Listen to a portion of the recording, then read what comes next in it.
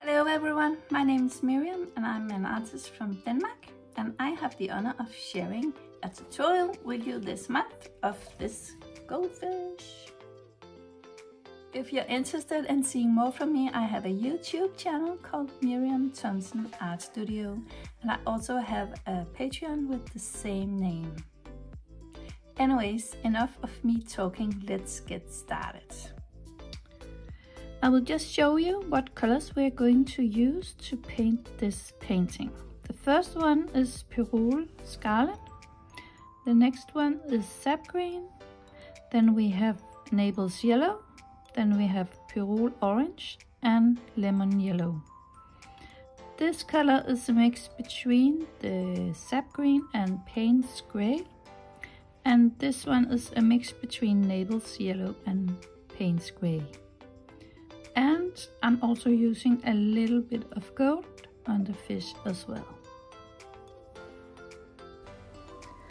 I begin the painting with masking out the places where I want to keep the paper white.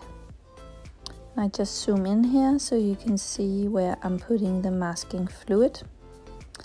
And I have first dipped my brush in some soap before I use the masking fluid, or else my brush will be ruined. After the masking fluid is dry, I begin with painting the face of the fish, if you can call it that.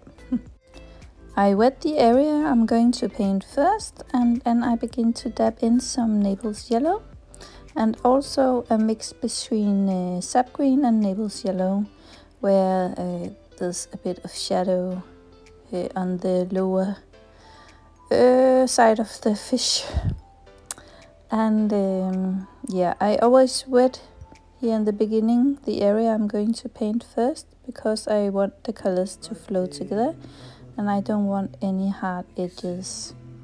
And here you see me put in the scarlet red, no, Pyrrole Scarlet it's called. I will just call it red for the rest of the video. And I wet another area of the fish and I dab in again some of the red color.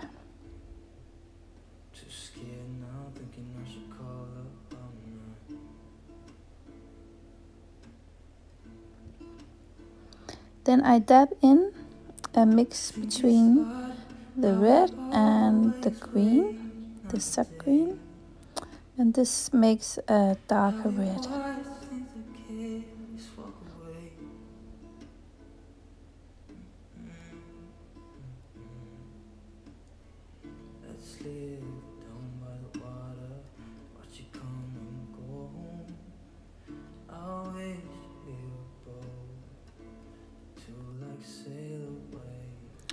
Then I wet the area at the bottom of the fish, the fin, I think it's called, at the bottom of the fish. And I go in with some Naples Yellow and also a mix between Sap Green and Payne's Gray. Now I go to the body of the fish and I make sure to wet the whole area again before I begin to dab in color. I begin with a very watery mix of the Naples Yellow.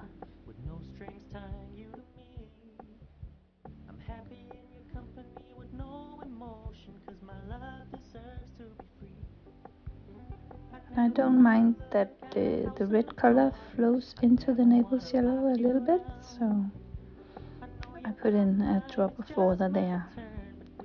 Then I go in with a mix of Sap Green and Payne's Gray. It's mostly gray, this color.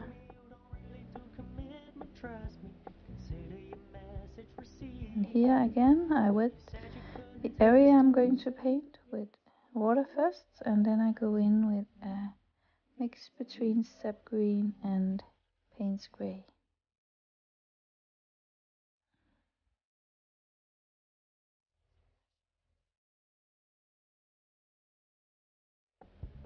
Then I paint the eye with the straight paints gray, and I thought it was a little bit too dark, so I take some of the color off again.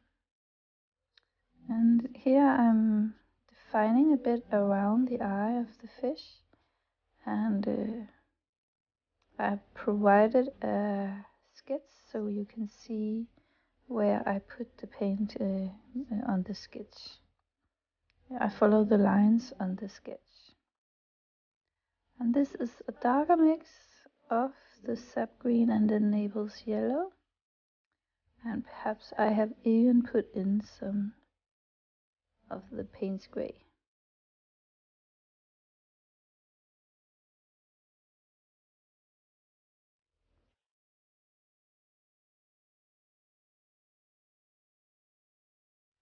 Now I have changed my brush to a size 2. The one I was using before was a size 6 brush. This is so I can make some fine lines and just define down on the fin of the fish. And I don't have to mind the areas that's going to be white because I have put some masking fluid on, so that's very nice. It gives you some freedom to relax, and you don't have to be as careful. And I'm just defining around the eye of the fish, and this is a mix between Naples yellow and sap green.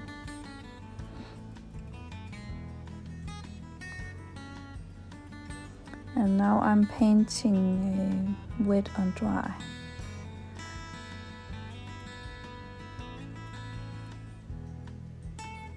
And to keep the edges from not being too harsh or hard, I usually go in with some water along the line just to soften it a bit. Here I go in and strengthen the color on the body of the fish. And here at the fin, I go in with a darker mix. And I'm building the painting up with layers of paint. And I begin, of course, with the most watered down colors. And then I put more and more color in and build the painting up. And just take it step by step. And make sure to take your time with it and don't have to rush anything. You'll get the best result if you just take it easy.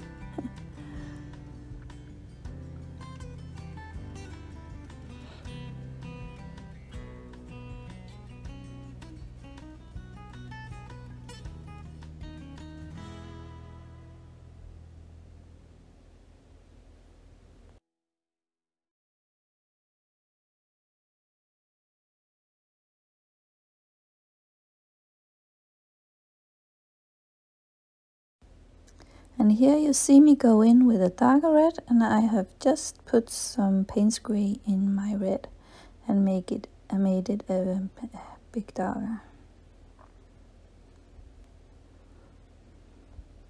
Now I'm just using a damp brush to soften some edges and allow some of the paint to run out. At this point of the painting I was not sure how the background would be, so I thought I would make the effect and allow some of the paint to go into the background. And now I'm working on the tail of the fish, and this is sap green and Naples yellow.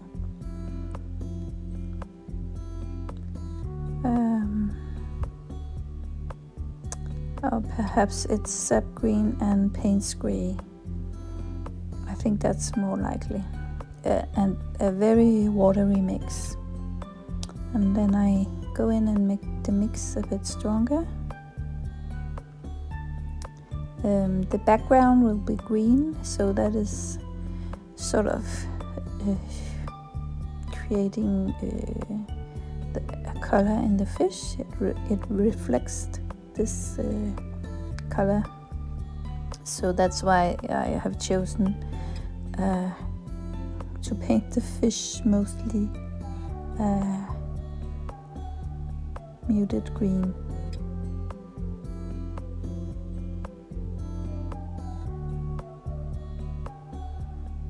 And I build up the tail of the fish with a darker mix.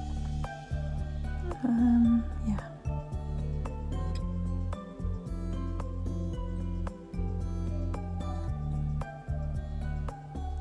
And I'm still using my number 2 brush. It's very good to make some fine lines with. And here you can see the finished painting. That's just to guide you where you are going to put your colors. Now I go in with some lemon yellow to create some effect on the tail of the fish. And again I go in with a dark mix of sap green and Payne's grey and define some more.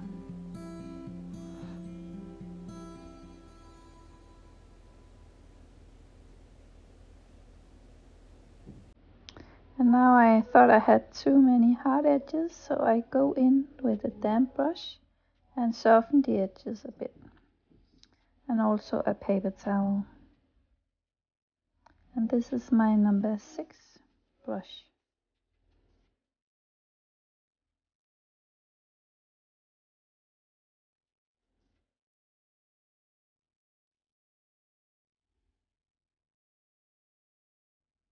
And since this is a goldfish, I thought there should be some gold. So that's why that was what I was putting in here at the lower part of the fish. And now I'm going to paint the background. I have wet the background first, so the colors will flow together. And again, I don't want too many hard edges. I'm painting the background with sap green and a mix of sap green and Payne's grey. This is the very dark color.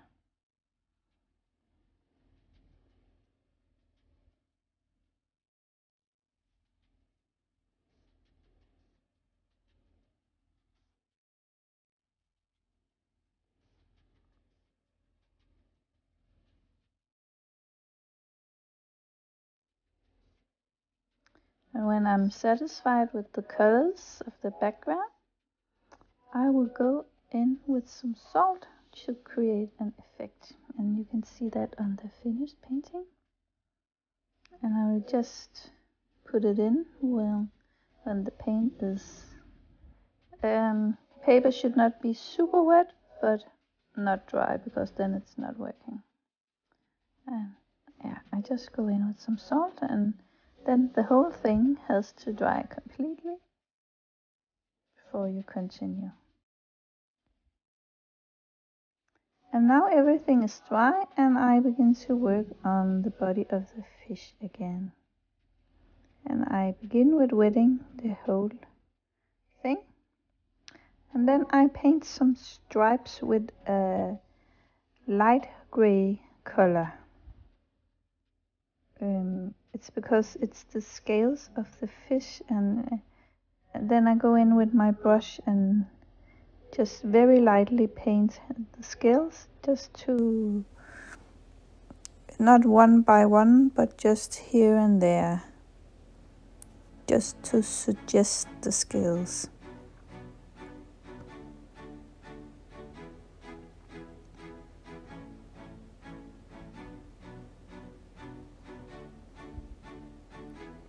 And now I wet the upper part of the fish where everything is red, and then I go in with a very strong mix of the red color. I really want this to be quite strong, so don't be afraid to put in some color.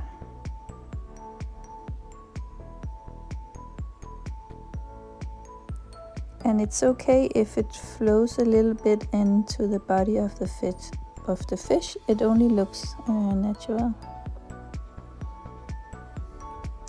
And you can see here on the photo where the colors, the red colors are. And I just go in and enhance the red color where they are on the fish.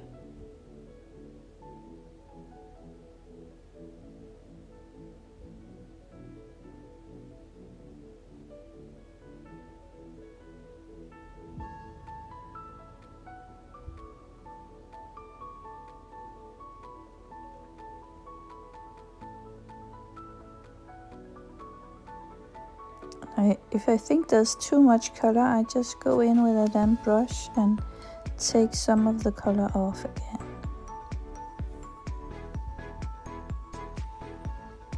Now I enhance some of the shadow that's on the fish, under the eye.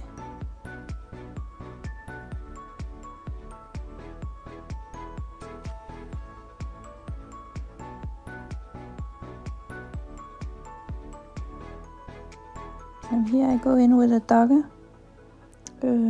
mix of the Naples yellow.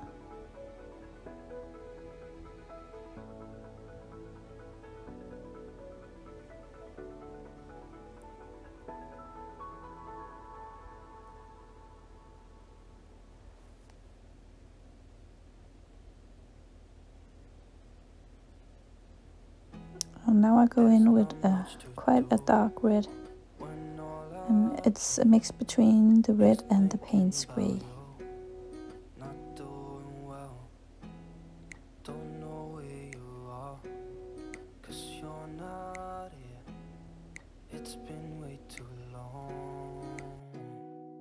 If I could lay down beside you, I would. When nothing really matters, that's all I wanna do. I hope that you are safe and that I will see you soon. And again I go in with some dark Naples yellow under the eye of the fish. Now I wet the body again with clean water. We talk on the phone every night. Love to hear your voice. Not sleeping well. And then I put in again a gray mix. You've been gone for way too long now. If I could lay down beside you, And I actually think I've made the gray of the Naples yellow and the Payne's gray.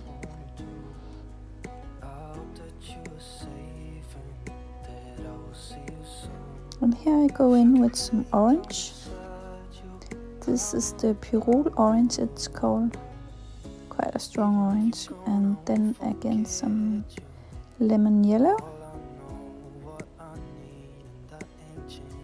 These colors will really lights up the fish.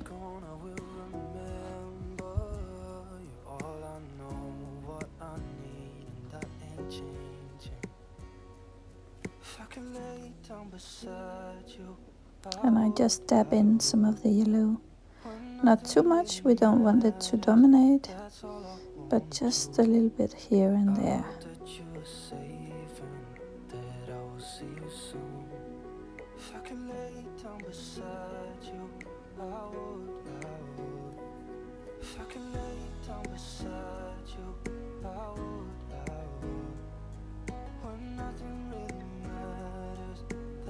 And I'm working on the eye again. I've been back and forth many times with this eye. But when you build the painting up in layers, you have to do it like that.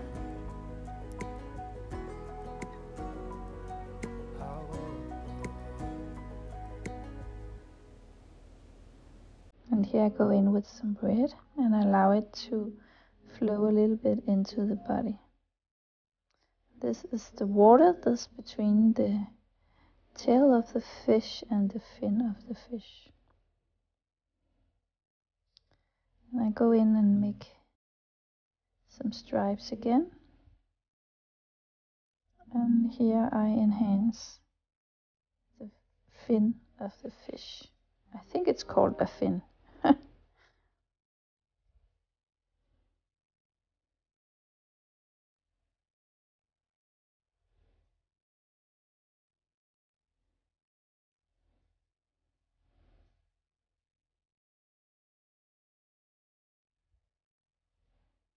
And again, I try to avoid too many hard edges where I don't want them.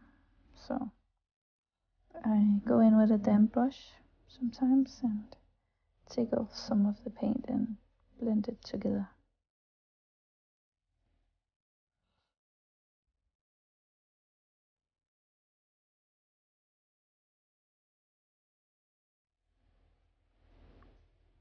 This is a very light wash with sap green and Payne's grey, and also some sap green, clean sap green, but a very watery mix. And here I attempt to go in and lift off some of the paint and make some white lines. This is to enhance the scales and some lines there are on the fish. And now it's time to remove the masking fluid. I do this very lightly with my finger and careful not to tear the paper.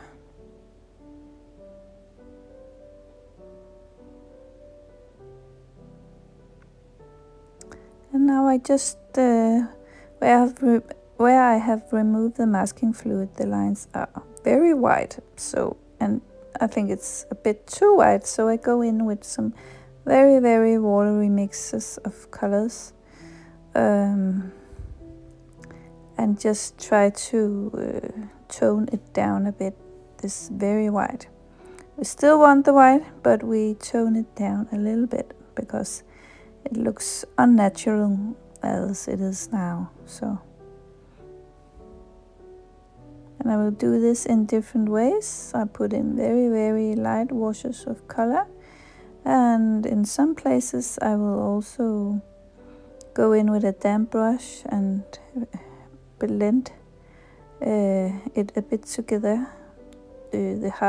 Remove some of the hard edges, and I will just use my brush and rub it in some places, like I'm doing here.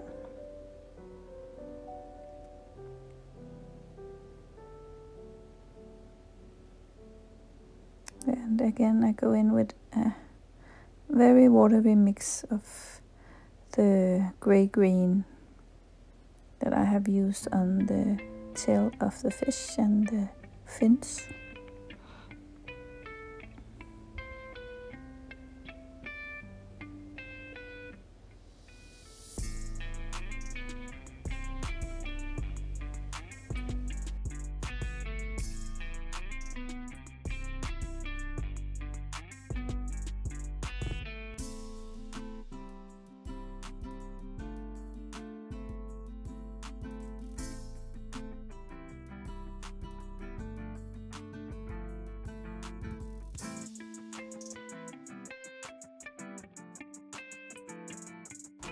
And here, the last part of the painting, I'm just going in and defining some lines.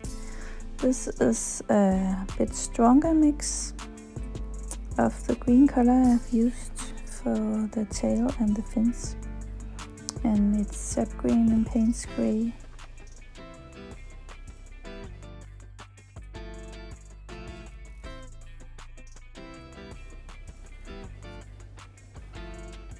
And again I go in with a damp brush, and in some places just work on the hard edges, and that's what I'm doing here as well. And I have found another brush that's not so pointy, because that works better when you are going to blend things. And it's just a damp brush, and I just go in and very careful blend where I think there are some hard edges. And also here I think the white was standing out too much, so I go in and blend some of the colors that surrounds the white, I blend it a little bit in. Don't want to lose the white, but just softened it a bit.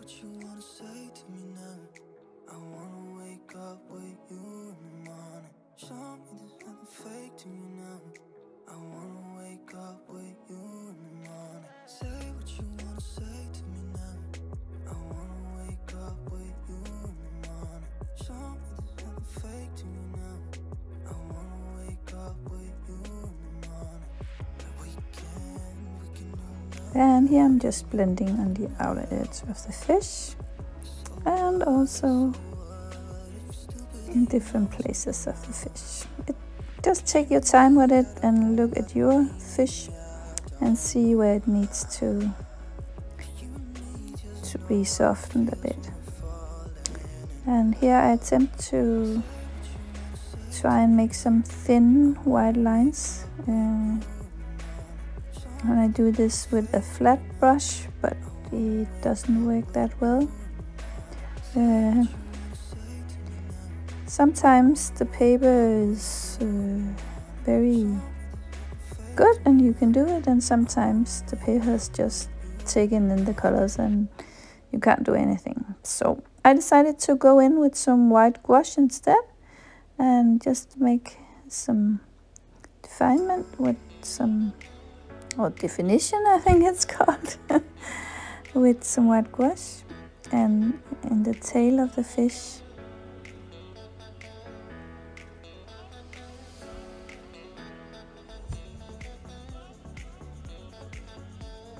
And I just go in different places just to enhance some of the tail and some of the lines there are on the tail of the fish and the fins of the fish.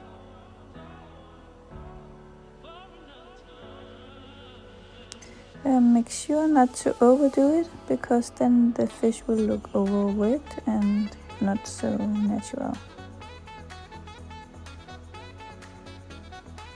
But if you by accident put on too much gouache, you can just go in with a damp brush and lift it off again.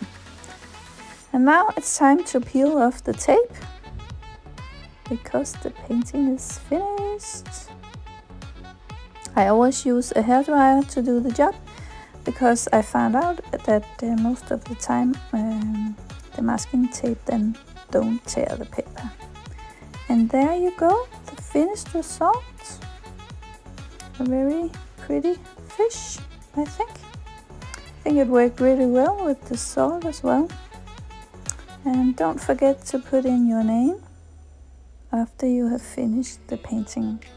I really hope you enjoyed this video. I sure enjoyed taping it for you. And hope to see you again in another video.